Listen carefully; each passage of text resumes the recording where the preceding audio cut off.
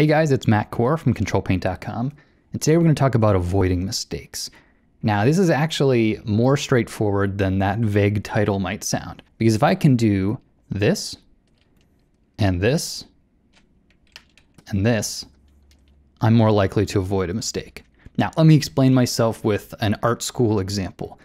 I had a great professor in a drawing class that would draw at an easel, and he'd make a few marks, and then he'd kind of step away a little bit. Maybe he'd tilt his head, look at the still life, or look at the model, and then look back at his drawing from a distance. And then he'd come back to the canvas, and he'd start to make a few more marks. And in doing this, he almost did as much looking as he did drawing. And we can do that in Photoshop. So the tools that we'll use to accomplish a similar effect are the zoom tool, which is a little magnifying glass, so you can zoom in and out. Now, I have scrubby zoom checked. That's an option that's on more recent versions of Photoshop, and it requires your OpenGL options to be turned on. So you'll probably need a graphics card to do this.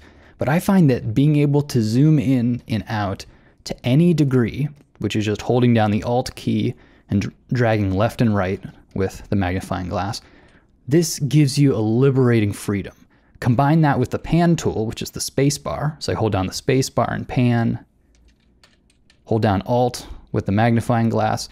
This is stepping away from my work, looking at it from across the room. This is walking back over closer to my work. Maybe I'll make some marks now. It's exactly like that drawing professor did. And to take things one step further, I actually like to flip the image a lot. So you can bind a keyboard shortcut to the command flip canvas horizontal, which does exactly what it sounds like. So I can quickly flip it, zoom in, make a few marks, zoom out, flip it.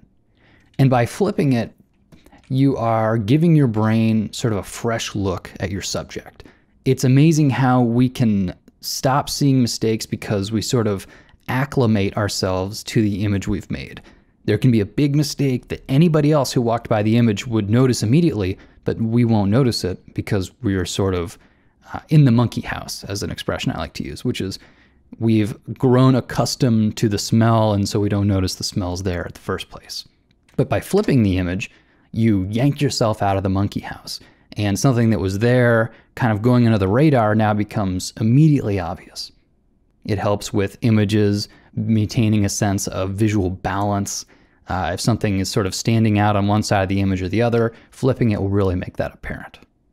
So if you don't already, memorize the keyboard shortcuts for these very simple commands. The magnifying glass, combined with Alt for zooming in and out, the pan tool with space bar, and flip canvas horizontal. This is just like your legs for walking. Being able to do this without thinking about it just allows you a sense of lightness and a sense of motion that is essentially the equivalent of being able to walk around your studio.